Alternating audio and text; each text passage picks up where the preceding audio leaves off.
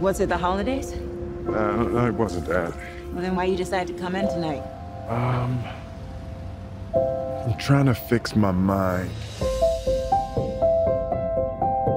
Howard is a brilliant man. And he's not just a boss, he's a friend. He lost his child, and now he doesn't care if he loses everything else. This might be the strangest thing I have ever come across. He writes letters. Who are they to? Howard doesn't write letters to people. He writes to things.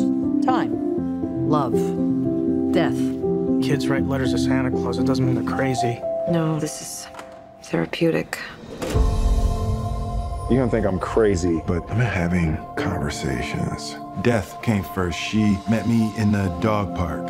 Charmed, I'm sure. So death is a her. Turns out Death is an elderly white woman. Remember me? I'm Time. You wrote me because you need me. Howard? Ask her. Go ahead. Ask her if she can see me. He was sitting right here. And he just appeared, right? I'm love. And I'm the fabric of life. Something's starting to happen to you. Howard? I don't know what to do to bring you back.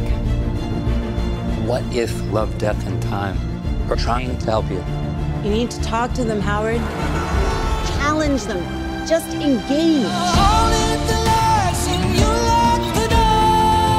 Love is the reason for everything. I felt you every day when she laughed, and you broke my heart. I was there in her laugh, but I'm also here now in your pain. He's reaching out to the cosmos for answers. Just be sure to notice the collateral beauty. It's the profound connection to everything. If he accepts that, maybe he gets to find his life again.